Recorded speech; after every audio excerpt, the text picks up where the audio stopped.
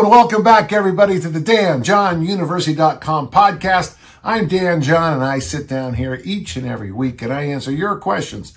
This week, we're at episode 238, and I got to tell you, I say this every so often, but I'm amazed we've done it this many times.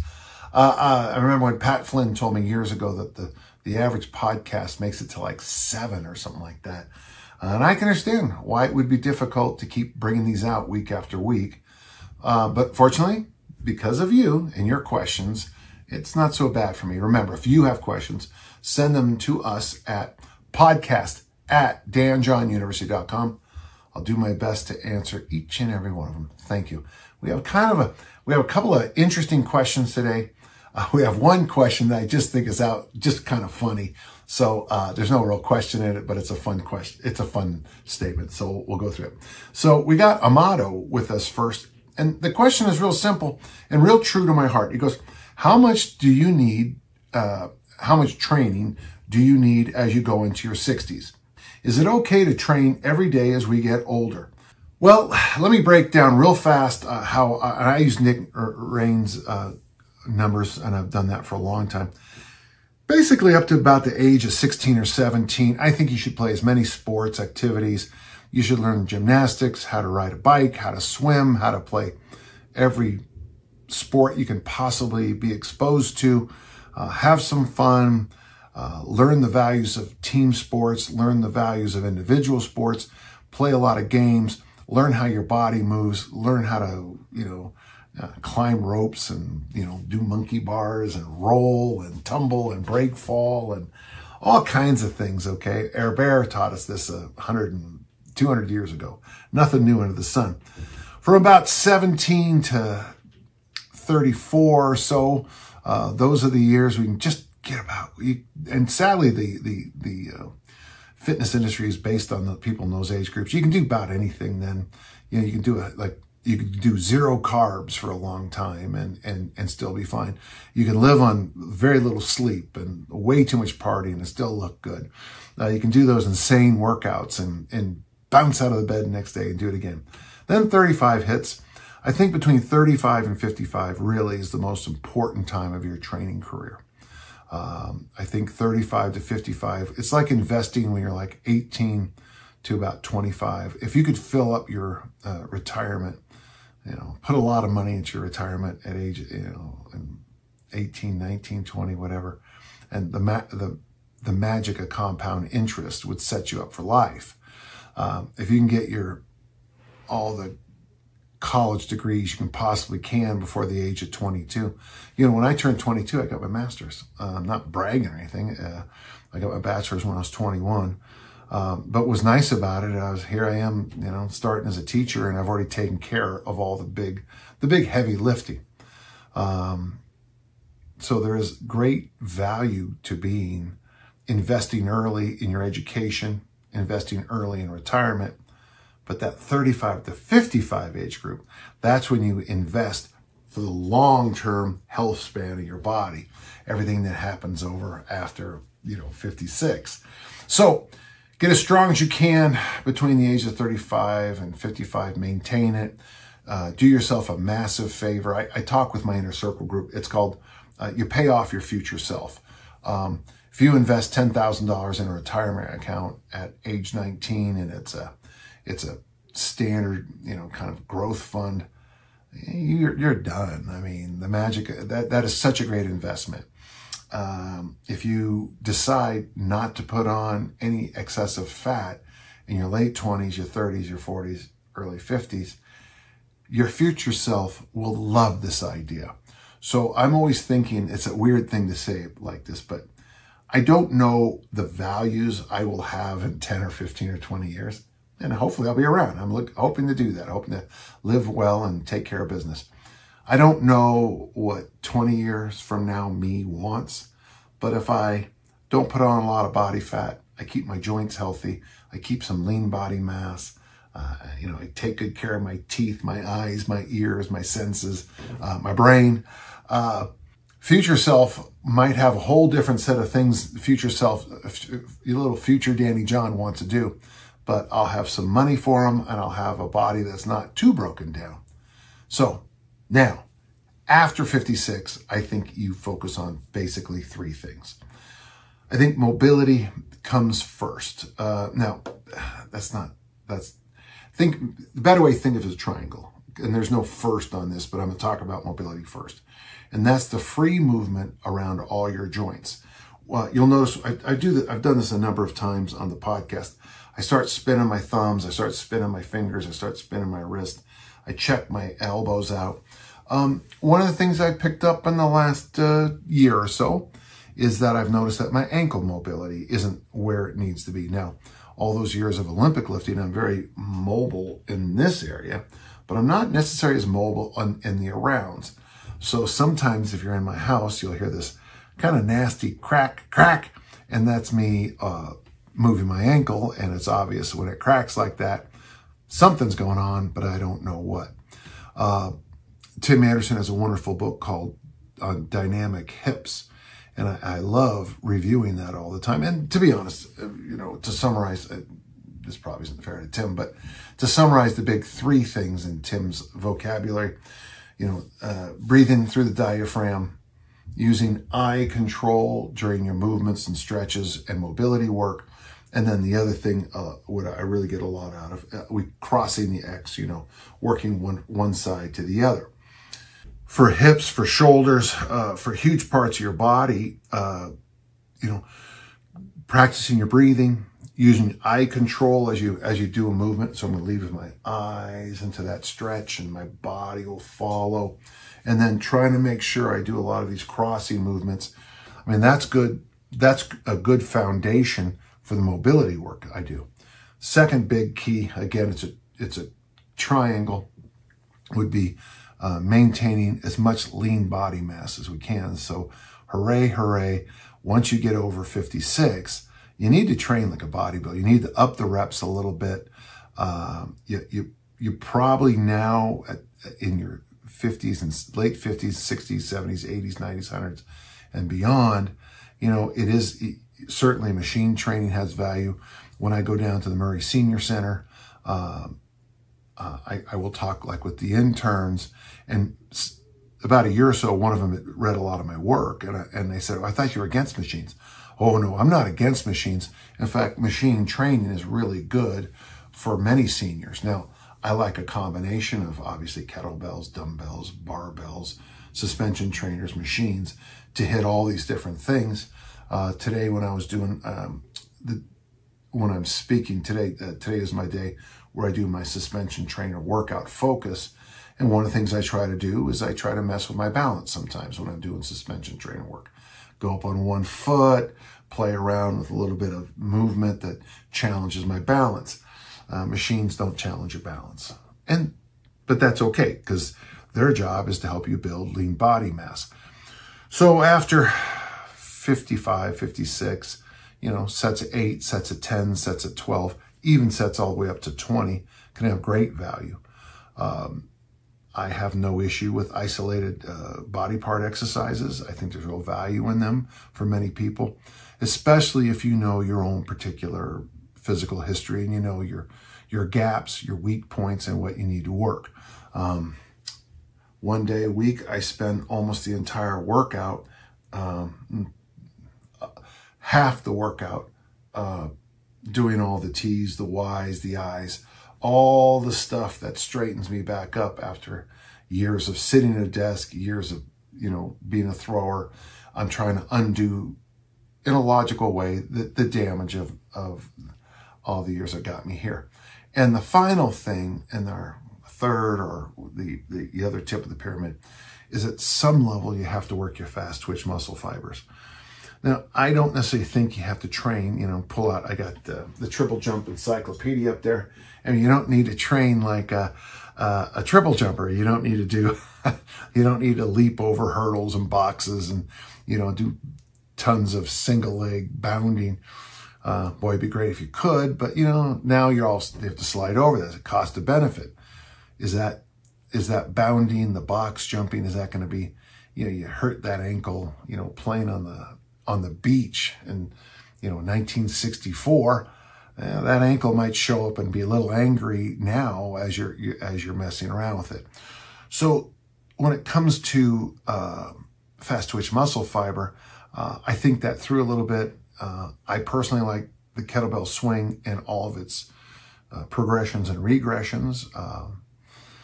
You know, one thing I do notice when I do the 10,000 swing challenge, as much as I hate it, and candidly I hate it, is that at the end of it, when I go coach my throwers and I pick up something and I throw it, you can tell I've been working on my fast twitch muscle fibers. The kettlebell snatch might be another one. The Olympic lifts obviously be another one. But you can also do something as simple as just, try to bound up a flight of stairs as appropriate. When you come to a curb, don't just, pop up on it like Clarence Bass taught us so many years ago.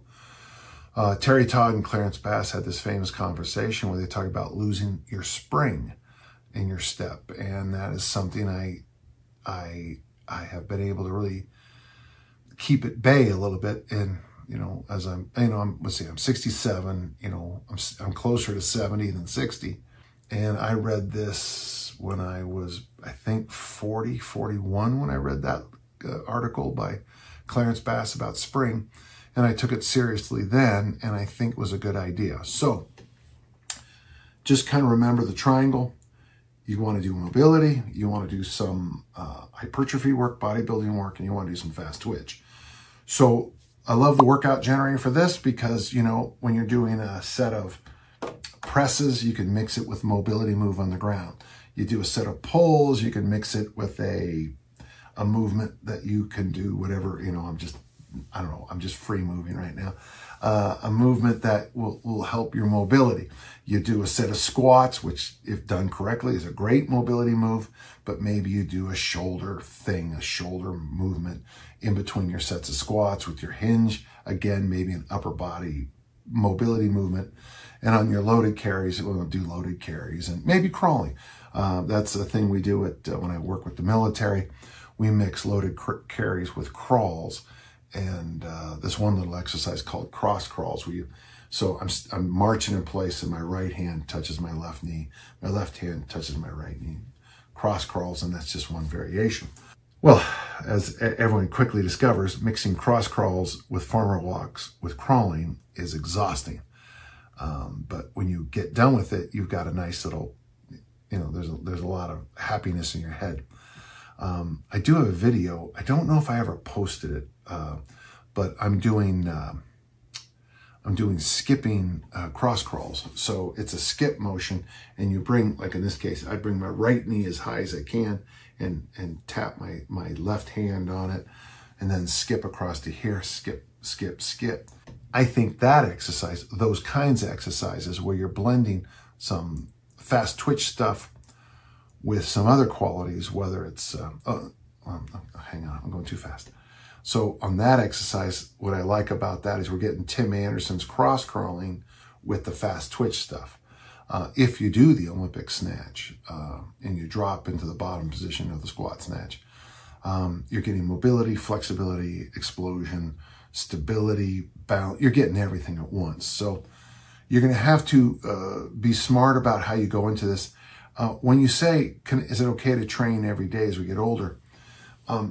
I have a couple of books in my library that talk about training as you age. And one of them just said something I thought was really important. When you get over 60, and that's your question, every day should be a training day. Every single day you should do something. The AARP, the Association of Retired People, proud member since, I don't know, a long time now, 12 years, 15 years, whatever. They recommend the same thing about doing something every day. So for me, this is my somethings, ready? 3 days a week I lift. Sometimes it's an Olympic lift followed by walking. Sometimes it's bodybuilding movements followed by walking. 1 day a week I just go for a ruck. I put on a weighted vest. I put weights in my hand and I pump my arms like Leonard Schwartz's heavy hands, and I wear the rucking vest. Another day of the week, Thursdays, tonic Thursday, completely turn everything down, and I do an hour of flexibility, mobility, and original strength. Saturday and Sunday, I always try to do something. Saturday's new tradition is to do swings. I have a kettlebell up in my TV room. And if there's American football on, I do swings. You got to be careful with some of the games. If you do swings during the timeouts, you'll never move again because there's so many timeouts. If there's, a good rugby game on, and I like soccer, football, though those games keep going. So you just have to mentally say, okay, every so often I'm going to do swings. On something like that, if you just did, it doesn't have to be very much at all. 5 to 10 sets of 10 to 15 reps, would be plenty, if not excessive. Sunday, farmer market over at the Wheeler Farm. I always walk over there. My friend Chris sells the honey that my bees grow over here. And I always get some fresh veggies and some other things. And the walk is often 2 or 3 miles, which is weird because it's right there, but obviously I must do a lot of loops and stuff. So every day I do something. It doesn't have to be very much, but try. I suggest lifting 3 days a week. I suggest adding some other things in. Sprinkle in extra ideas, try new things, learn stuff. If there's a local place that has a once a week yoga class and it's $10 for 8 weeks, like at a senior center or something, go, because you're going to learn a ton. You're going to get a lot of role models, both kinds of role models. What you want to be when you're older and what you don't want to be when you're older. And I think both kinds of role models have value. Okay, thank you very much. That's a good question. All the questions today are actually, they're all like that. They're all solid, so I appreciate that. We got a question from Isaac. Now, I don't really have an answer to this, but it made me laugh when I read it. It goes, Dear Dan, I've been thinking, with your knowledge of strength and conditioning, could you travel the world with exercises? So here's his workup idea. Turkish get-ups, Romanian deadlifts, Bulgarian split squats, Russian twists, French presses, and then he came up with some suggestions of his own: sumo squats from Japan, windmills from Holland, and Cossack lunges. Folks, okay, that's good. Okay, I got an offensive, stereotypical meme a number of times the last few years called Irish yoga. And Rob, I'm talking about you, because you sent it to me, where various people are, passed out drunk in various places. I found it offensive. I laughed. But, yeah, I like this idea. If any of you have ideas of other exercises we may have missed, it is funny. You have this list. When I was, years ago, we were joking about how many of the words at the time had animal names. And of course, a lot of those have kind of disappeared. But folks, if you have any other ideas, just put them down there in the comments. And I appreciate that. Isaac, that actually made me laugh when I read the question. And I appreciate that more than you know. Okay. Charles asked a question that's filled with debate. Okay. I'm looking for some ideas on kettlebell training this winter to improve my VO2 max. I mountain bike a lot during the rest of the year, along with kettlebell training and steel mace. But in the winter months, I notice a drop in my work capacity, especially cardio. I'm also 43, so I get it. And I appreciate you understanding what you said there, but would still like to do my best to keep it up. So years ago, I invited a bunch of people over to my house, and a book came out, and a very, very, very famous person, I showed this book to them, and they slammed the book down on my table, which kind of broke my heart because it was a brand new book. And he said, "This is all crap from a bull." I want to share the sensitive listeners' ears when I say that. And what was nice about it, it was such a public display of disgust that we actually started a conversation. And he made several good points. And these guys are mountain climbers and bicyclists and a bunch of other fields, areas I really don't know as much as I should, I guess. And they all agreed about something important. Years ago, they did a study of basketball players, and they discovered that basketball players' VO2 maxes were terrible. Well, I got to tell you from the heart, folks, you know, anybody who's ever been around professional basketball players, when you look at them play, when you look at them move, how can their VO2 max numbers be terrible? Well, they tested these guys, these basketball players, on bicycles. Now, I don't know why schools don't hire someone like me to point out the obvious all the time. Not a lot of bicycles fit NBA players because NBA players are freakishly big. Moreover, and I even followed up on this with a couple of my friends who were in the league at the time, I said, when you were a kid, did you have a bicycle? Well, a lot of the guys from inner cities were like, well, no, because if you had a bicycle, it wouldn't last long. It would get stolen. So a number of the people said in the responses back is that I don't know how to bicycle. It was never part of my life. Now, having said that, it breaks my heart. 2 of my basketball playing friends both died after their careers were over in bicycle accidents. And one of my students years ago died in a bicycle accident too. He was killed in one of our southern states and by some drunkens, and the police decided never to follow up on it, which breaks my heart. But VO2 max is extremely specific. Now for you, Charles, being on a bicycle and doing those, you know, those VO2 max things you see online all the time, probably might, boy, that's convincing, probably might. There's a solid word. Now, your question is, can doing things in the kettlebell world increase your VO2 max? The test would have to be really well designed, but if we're going to look into this, we would need to have you do like kettlebell snatches, which is a good exercise to get your heart and lung. I mean, you really turn into a freight train doing 200 snatches in 10 minutes with a 24-kilo bell. I know it. I mean, I've done it. It's tough.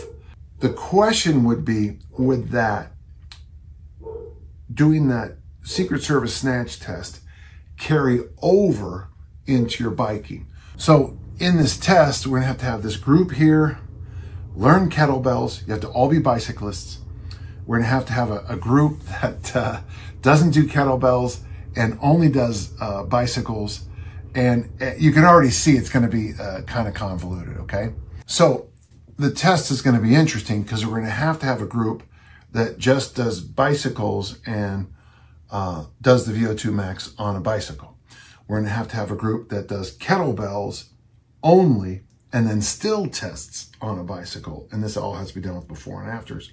And there'll have to be a third group that does kettlebells plus bicycles and then does the bicycle VO2 test. And then probably a fourth group, I'll do this one, doesn't do anything and then tests VO2 max. Is this going to work? Well, I think there's some real value in doing kettlebells for your bicycling. As I've mentioned many times on my podcast, James, whose website is bikejames.com, been to my house many times, got some great pieces on using kettlebells for mountain biking.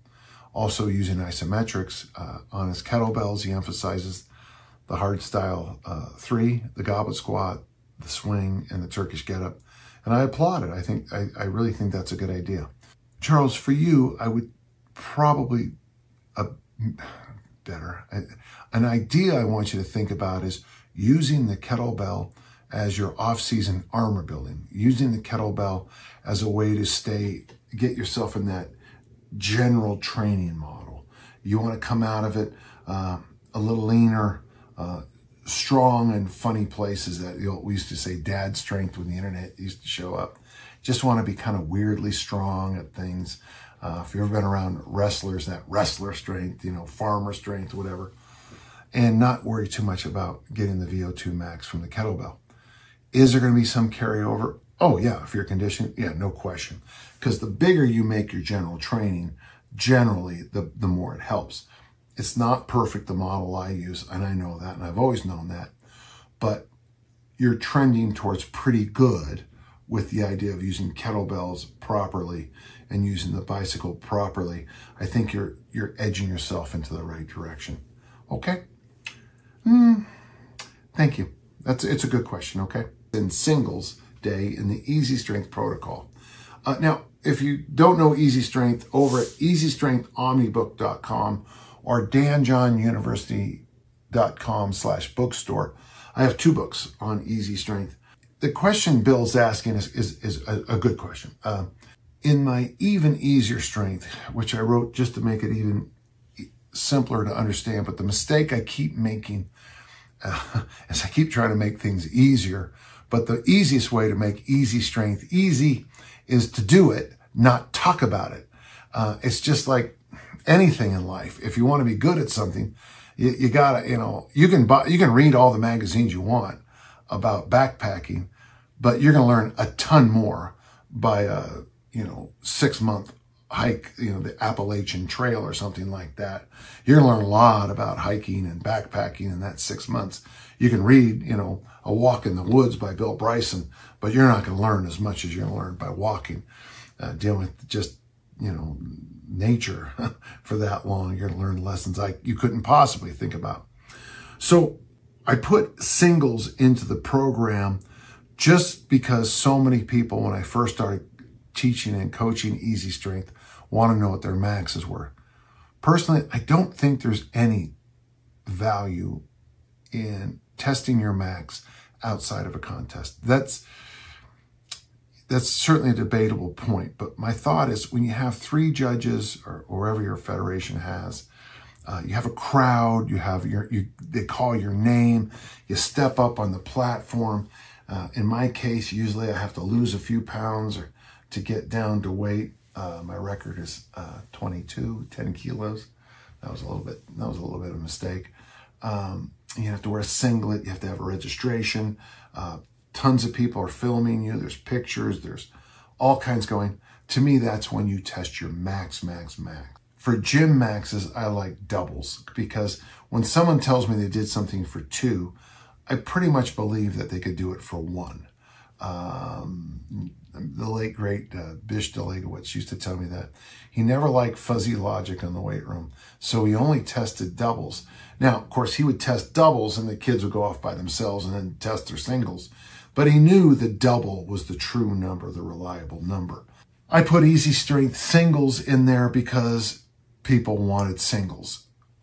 If in my perfect world of Easy Strength, depending on what day of the week it is, in my weakness, I gave you other options. I should have stuck with just either 3 sets of 3 or 2 sets of 5 and just said, no, that's it. No changes. None. Just do what I say. Do what I say, I should have done that because it would save me a lot of time and effort. I made the mistake the other day of talking about a variation, and I got to tell you, every question in the inner circle, every email I got, every little forum thing was, oh, can I do that? Can I do that? Can I do that? No, this is for professional athletes who are on, playing 162 games in 180 days. If you are a professional athlete and you're on one of the teams that I've worked with in the past, you're already doing the program. So, but listen to me ranting. Do you need to do the singles day? No, not even a bit. I do have a rule about doing the singles day. Every single set, the load has to go up. So if you're just doing a standard American bar, front squat, 135, 225, 315, 405, 495, 585 for singles. There's your workout. That should be enough for most of my listeners. So no, you don't have to. If it's something you do want to check in every so often and test yourself, I prefer you go for doubles, but I certainly understand why a lot of our listeners would want to know what their best is for a single. Singles, and I've written about this practically in every book I've ever written. What do you mean by max? I've made a lift, it's a while ago now, but whereas if I miss the lift, I take 4th place at the Nationals. If I make the lift, I win. Well, I'm sure one of you is, pulling out that little idiotic table because the Soviets came up with it, goes, oh, you should be able to do this number for a double. No, that was a make or break effort. That was a one and done. So that would be the lesson I've learned, is when someone says their max is this or that, I almost want to lean in instantly and do the famous follow-up question. What do you mean by max? If your bench press max is 405, but you had 3 spotters and all 3 of the spotters had their hands on the bar and nudged you up, is it really 405? Or do your side spotters have good biceps and your back spotter is a great deadlift? As often what I see in high schools and colleges. So if you're going to do a singles day, keep it in as appropriate. And if you don't want to do it, eliminate it, okay? Bill, I hope that helped, okay? Edward asks a common question here that we've kind of gotten several variations, but it's always a good question. This is one of those questions where, like, if every podcast had something like this, I would answer it every time. As a husband and now a father of 2 girls, the 2 girl dads, and one of them too, who is starting to worry more about his heart health, I'm looking for a way to get the benefits I used to get from the long, slow swims of my college days, Zone 2 training. You were able to swim in Zone 2. That's, to me, pretty impressive. When I swim, I cannot. I did those triathlons when I got back from the Middle East, and first I was sick with that parasite, and then I hurt my back picking up a typewriter for someone at the school, which was terribly sad. And then, so I decided my doctor recommended swimming and bicycling, and I had to learn to bilateral breathe. But even on my best day, my heart rate was always in, panic mode as a swimmer. That's good though, you can do Zone 2. But using kettlebells instead. I'm currently 33, I've been using kettlebells for about a year. That's funny you say that, because I was, 32 and 34 when I became the father of 2 girls. So Edward, you and I are like best friends, okay? So how do you get into condition with kettlebells?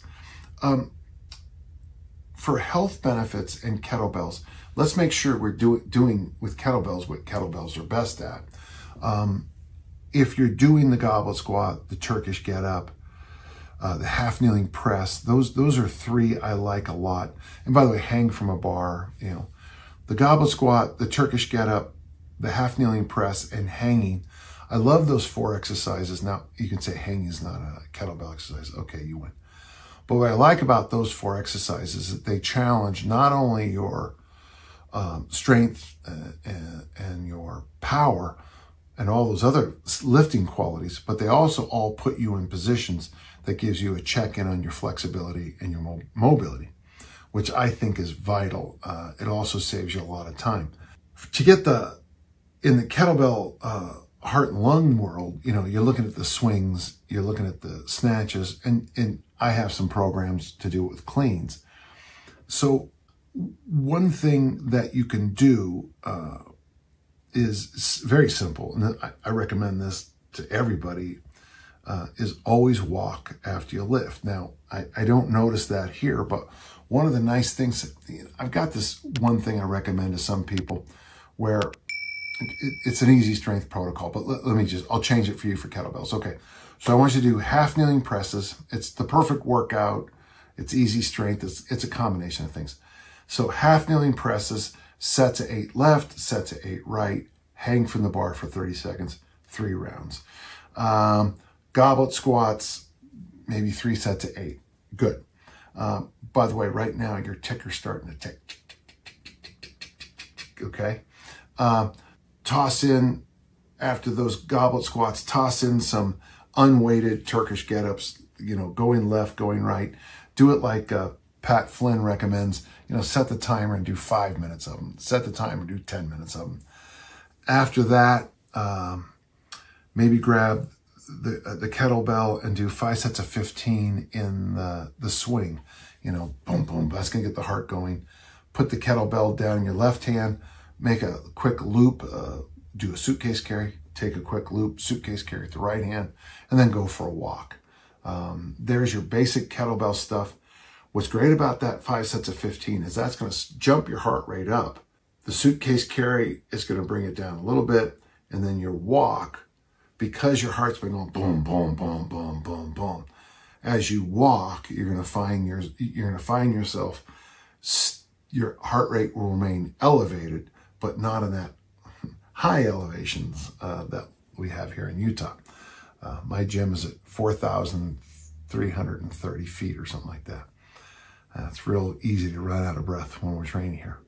So I would suggest doing stuff along that line. If you have the workout generator, you just follow along on that and just, when it says what equipment you have, just say kettlebell, and you'll get a nice kettlebell workout if that's what I told you isn't something you want to do.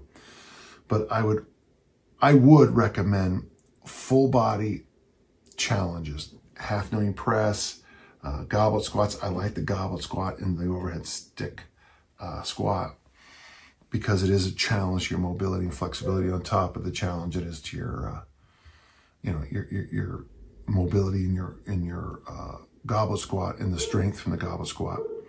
And then from there, add those walks, and I think things will be pretty good. I want to take a pause here because the question from Alex is, it's pretty personal, but it's really good. So, each day I have this little pirate map for my life, and number 5 is make a difference. And I just feel like this question, maybe this is not a fitness question, but maybe this will be the one my mom would want me to answer, okay? My question to you is more on the personal level and not on the fitness level, if that's all right with you. He just faced one of the hardest times in my life. I had to call off my wedding 2 weeks before the wedding date due to some truly devastating revelations. I'm sorry, Alex, that's tough. Could you give me advice on how you face personal challenges? How would you stay positive in such times? To be honest, I am worried I can never trust or love any again after this. My friends and family say time will go by and it will get better. I truly hope that's true. I just wanted to ask from an outside perspective, since your approach to life and fitness always resonated with me and seems very logical to me. Well, thank you, Alex. First off, Alex, thank you for trusting me. It means a lot. I don't know how many, some of our listeners are probably bored with my stories of the last 5 years, but, when I was in England and I found out my brother Phil had died, and it just seems like the webbing of my life just kind of ripped apart. I've actually read some very negative comments on this, even in my own, the quotes or the comments underneath about some of the things. And there's another site online that makes fun of me because of my personal tragedies. So Alex, as much as I'm pulling for you, just remember there's people who are just, not pulling for you. Okay, so what do? John Donne, in that poem, No Man is an Island, that's the first kind of hint that might help you out here. First off, I would strongly suggest you get some help. You didn't even, I'm guessing about what happened, but there are 12-step programs that deal with some of the issues here. But one of the things that really helped me was I reached out and I got therapy. I got help.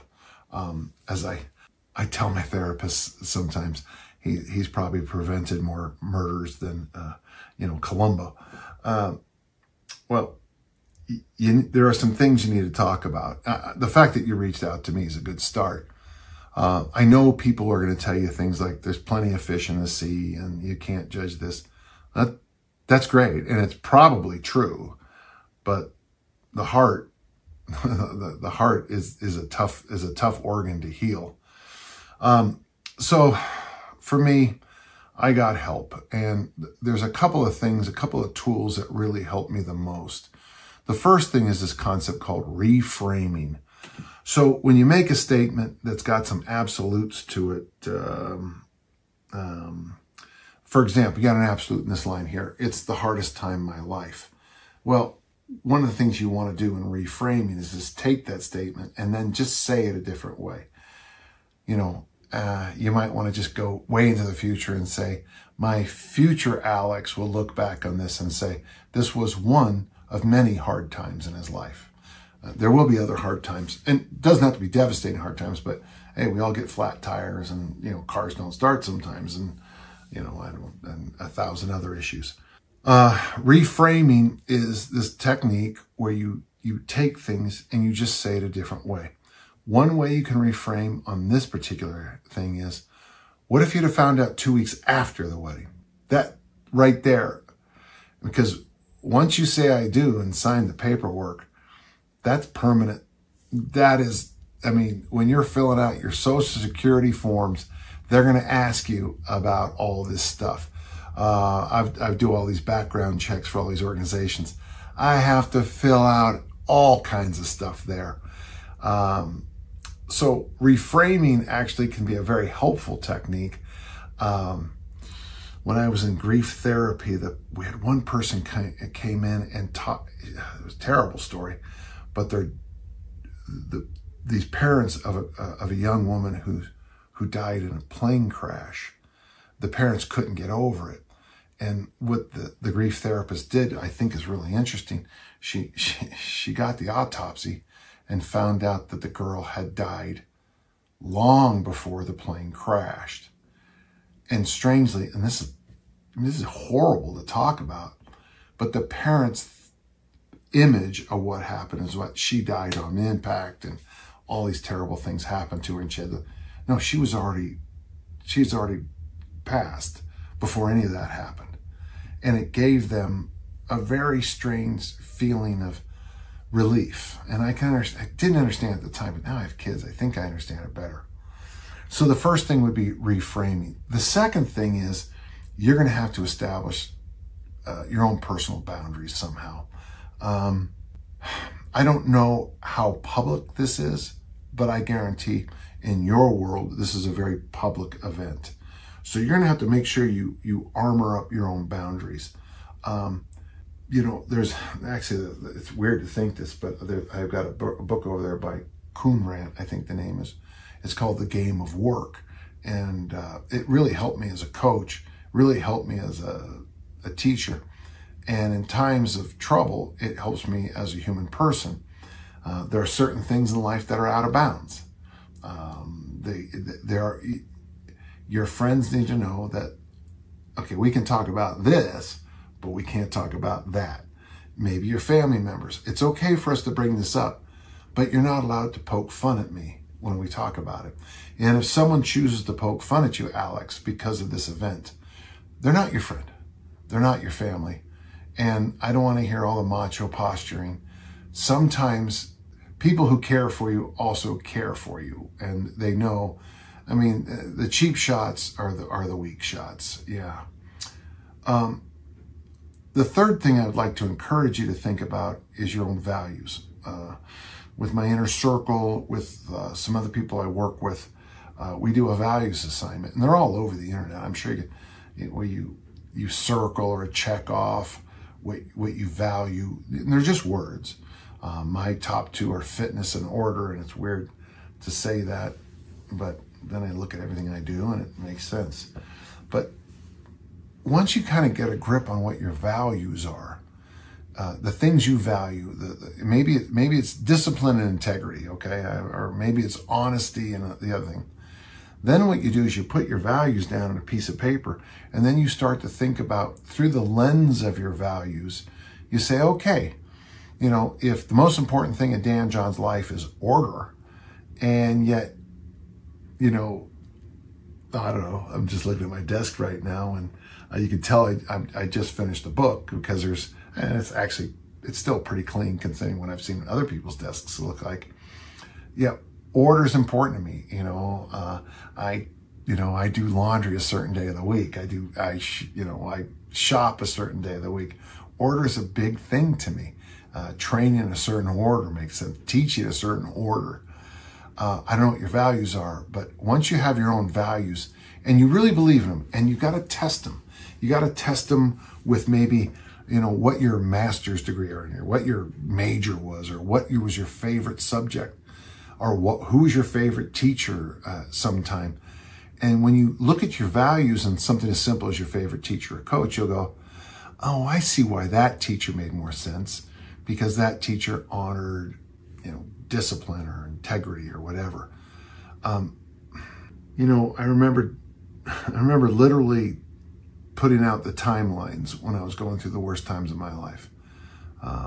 Because of my background in this grief therapy stuff, you know, I knew the averages of certain things, how long it would take to get over this or take to get over that.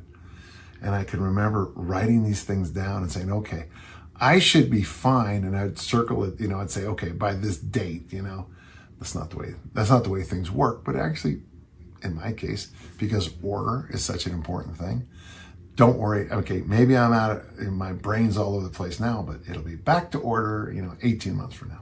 As you're thinking through things and you're kind of, you know, getting out of bed every day and stepping forward and taking care of everything.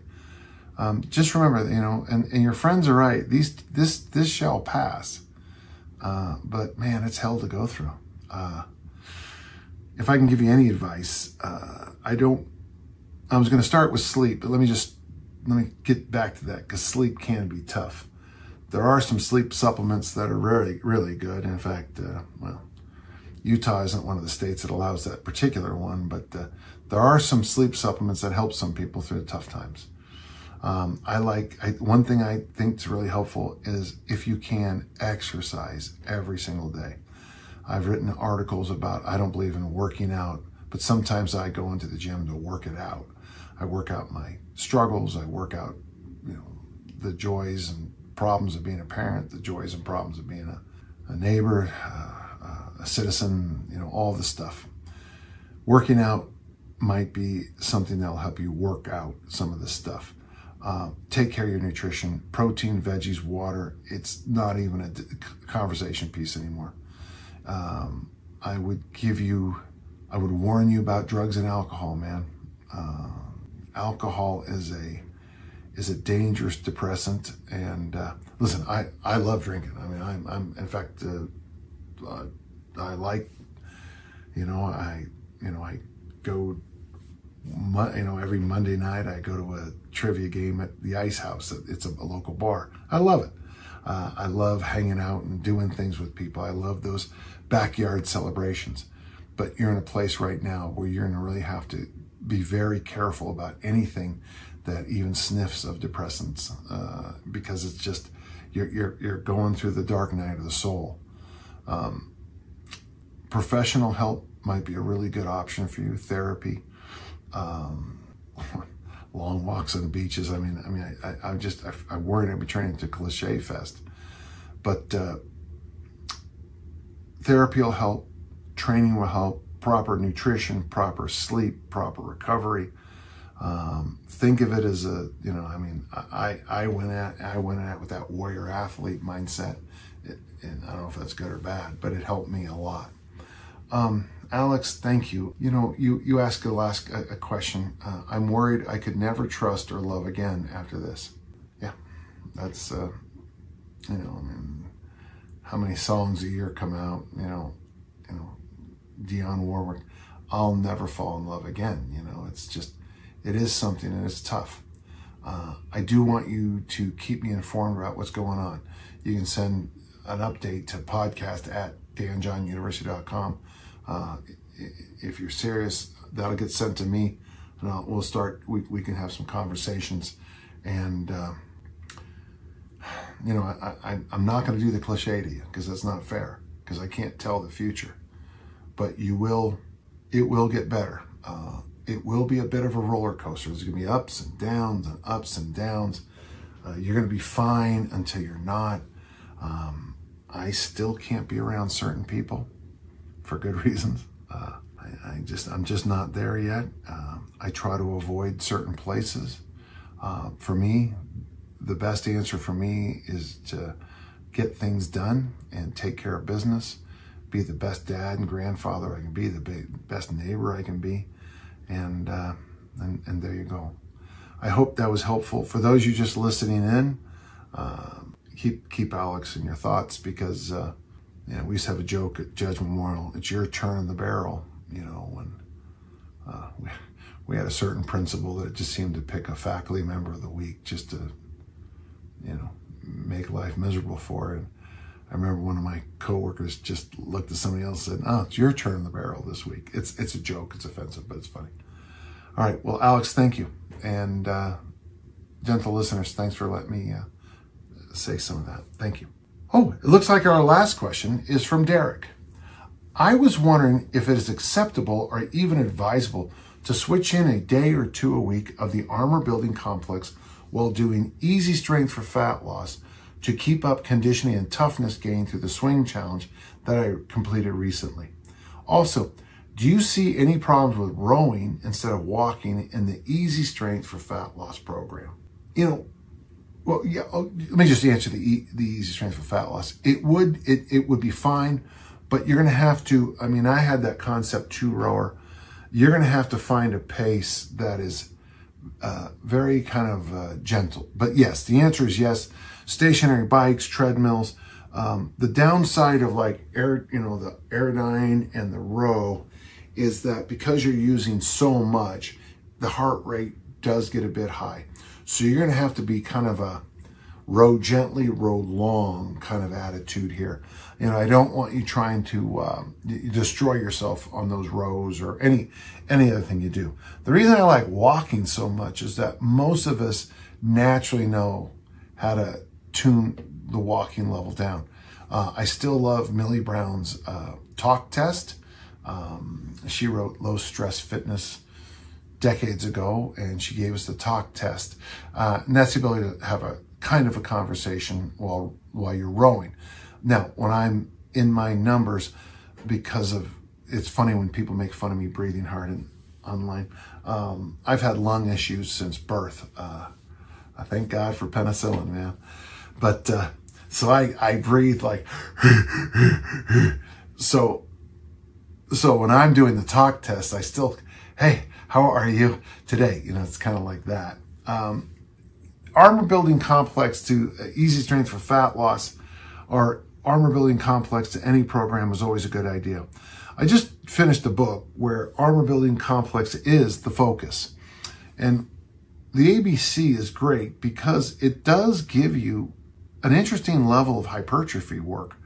At the same time, working on your metabolic conditioning, a phrase that Arthur Jones and Ellington Darden, I think, originally came up with, and then it got destroyed and overused by everybody else. But there is a value in the ABC for hypertrophy work, for general conditioning, and the original reason to finish off a kettlebell certification. Can you dose it in with easy strength for fat loss? Sure. Why don't you do it this way, though? Find a pretty broad day, a wide open day. For me, it would be Saturdays generally. And then maybe do 15, 20, maybe more if you like, rounds of the ABC, and then just go for a walk. But don't do the easy strength with it. Just make it separate. And so maybe 4 days ES for fat loss, and then that one extra day.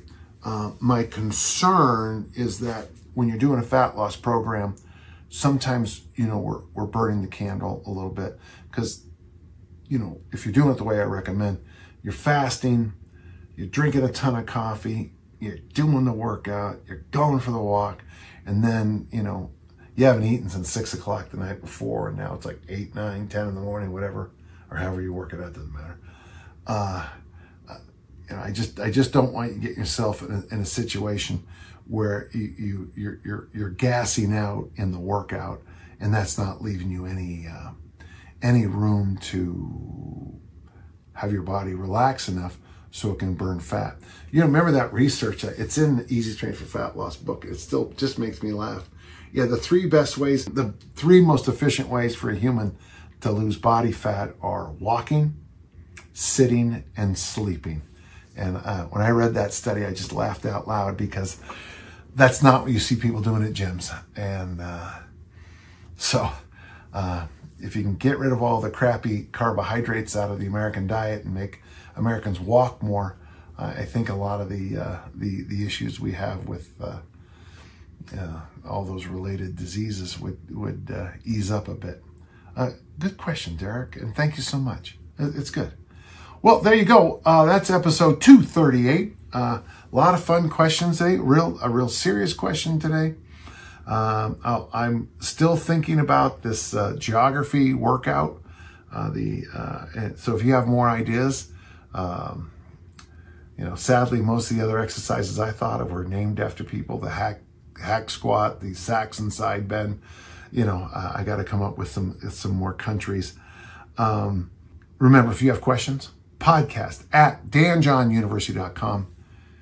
And until next time, let's all keep on lifting and learning.